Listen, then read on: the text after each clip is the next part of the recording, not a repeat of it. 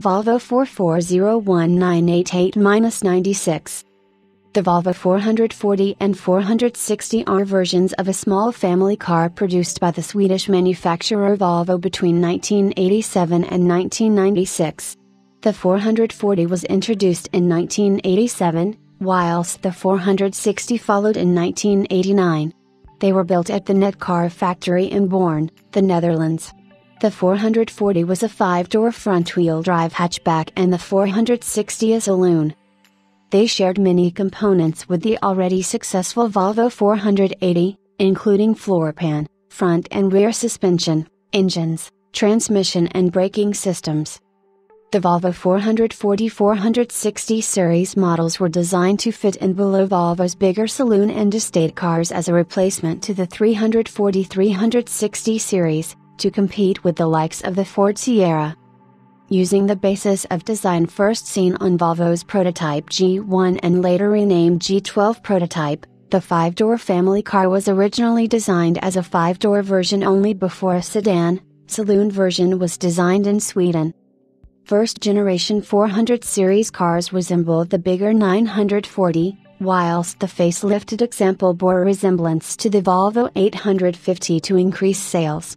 The interiors of the 400 series variants were designed by famed Volvo designer, Peter Horbury. Safety has always been an issue of primary importance to Volvo, who have developed many features since adopted widely throughout the car industry. Crumple zones were carried on from the previous 300 series into the design of 400 series cars, aided by additional airbags both for passenger and front driver. Other safety items included a high-level brake light, a bulb-blown warning system, door-open warning light, adjustable seat belts with pretensioners and a seatbelt reminder, warning light, all of which all came as standard on all models throughout the range. Safety was further improved on models from 1993 onward with the introduction of Side Impact Protection System, or SIPS. This was virtually unheard of at the time, and was provided, again as standard, by the forerunner of the SIPS system used on all modern Volvo cars. United Kingdom models also included daytime running lights as standard, although these could be disabled by the dealer at the owner's request. The original advertising campaign for the 400 range centered on occupant safety. A family of crash test dummies appeared to survive intact after driving the car through a plate glass office window some stories up.